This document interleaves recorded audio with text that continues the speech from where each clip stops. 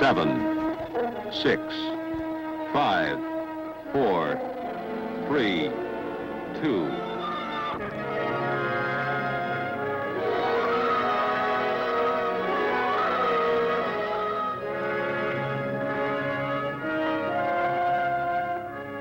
In 1904, atomic weapons testing. Enewetak Atoll is located 2,700 miles southwest of Hawaii and 390 miles northwest of Kwajalein. It is a typical coral atoll with a lagoon about 25 miles in diameter, surrounded by 40 islands. Before relocation, the Enewetak people were divided into two communities. The Enjabi people lived in the north, and the Enewetak people in the south. The people were relocated to Ujilang Atoll, 124 miles to the southwest. From 1948 to 1958, 43 nuclear tests were conducted on Enewetak Atoll. On this chart, the numbers shown indicate the location and number of ground zeros. Most of the tests were conducted in the northeast quadrant, leaving these islands the most heavily contaminated. During the 1972 Micronesian status negotiations, the Enewetak people, whose population had grown to over 400, became more insistent for return to their native land.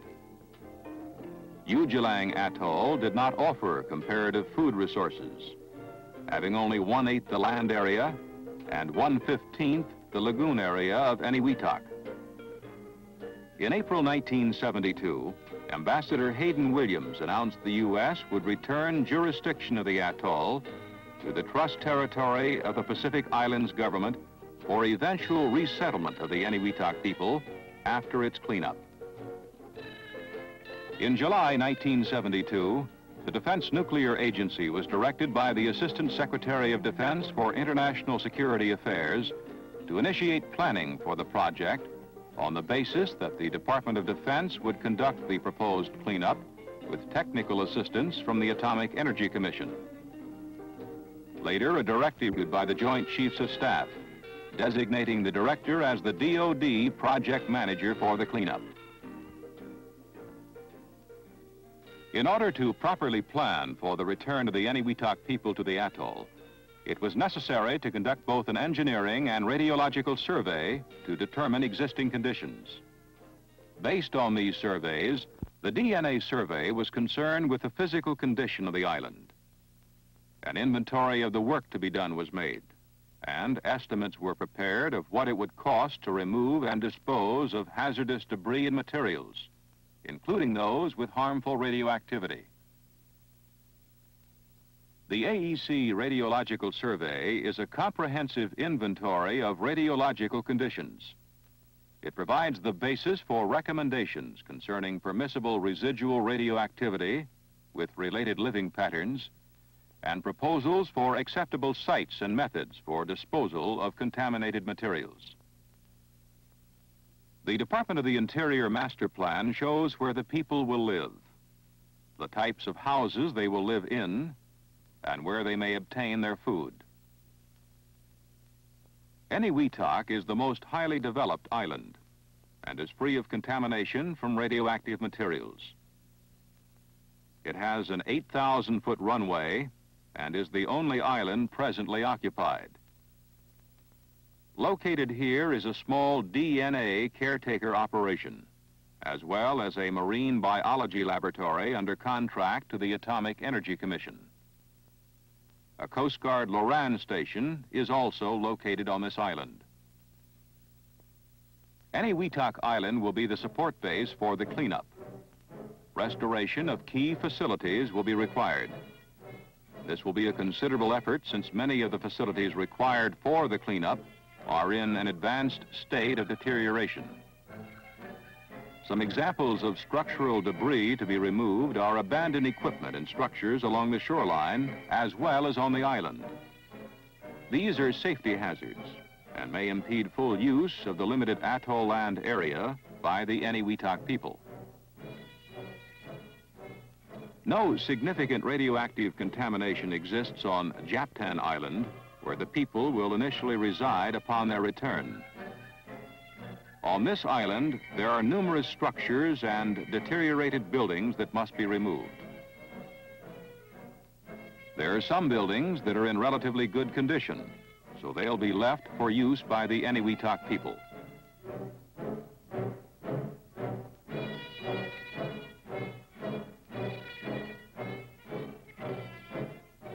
Medrin was the major scientific island during testing.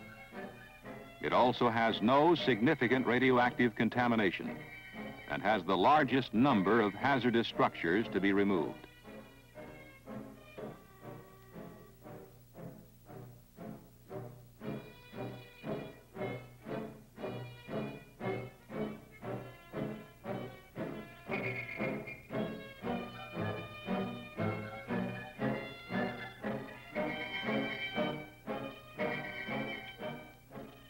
It is estimated there are some 125,000 cubic yards, or about 2,000 carloads of non-radioactive debris, and 6,300 cubic yards, or 100 carloads of radioactive material on the atoll, requiring removal and disposal.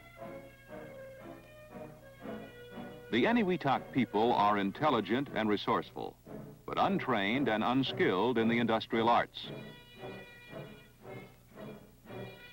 They have the capacity as a people to assimilate the skills necessary to perform many of the cleanup tasks.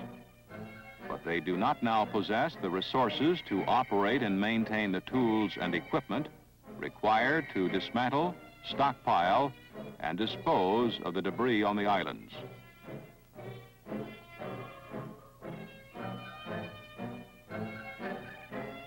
The objective of keeping their exposure to radiation sources on the atoll to the absolute minimum is an important consideration, particularly since the Enewetak people must live and earn their livelihood from the atoll for the remainder of their lives.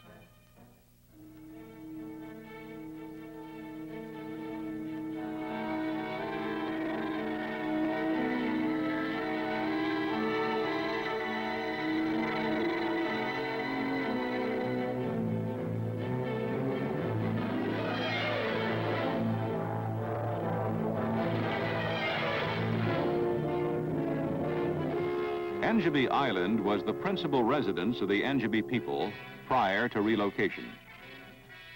The level of residual radioactivity prohibits their near-term residence here. Numerous concrete pads throughout the island must be removed, as they are obstructions to future agricultural uses. The AEC will begin test plantings as soon as practicable. This massive concrete test structure must also be removed. It is anticipated that the Engebi people may be able to reside on the island within 30 years, and perhaps as soon as 10 years. Runnet Island, once covered with coconut trees, is now not only littered with large amounts of debris, but is also the island having the highest residual radioactivity. It is the only island which the people will be prohibited from visiting. The two craters will be used for entombment of radioactive debris collected throughout the atoll. The craters are approximately 300 feet in diameter and 30 feet deep at the center. Entombment is a considerably cheaper means of disposal of contaminated material than ocean dumping of encapsulated modules or shipment back to the United States. Entombment is expected to be more acceptable to the Environmental Protection Agency.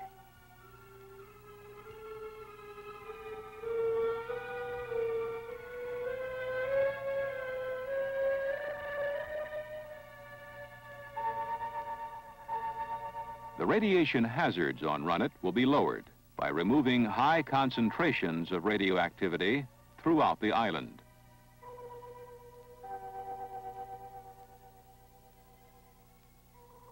The draft environmental impact statement was presented in early September by General Johnson to the Enewetak people, their legal representatives, and officials of the trust territory. It is the basic document derived from all the surveys, studies, and planning efforts. It presents the prime case for returning the Enewetak people to their homeland, considering acceptable levels of radiation and living patterns. The Enewetak people have played an important part in the development of these plans for cleanup and rehabilitation. After cleanup, the final condition of the atoll will impose some restrictions on its use. The people will be prohibited from residing on the northern islands, including Engebi. Certain restrictions must also be placed on types and locations of crops and gathered foods. The schedule calls for cleanup operations to last 2 years. Work will proceed on several islands at the same time. This approach is brought about by the high overhead costs in insular environments. We plan to use the Corps of Engineers as the construction agent, with a small DNA task group on site to coordinate and control the overall operation. At the time of our fiscal 75 budget request, the total cleanup cost was estimated at $37 million. It has since increased to about $40 million, due primarily to more stringent radiological cleanup criteria and overall increased cost factors, such as fuel prices.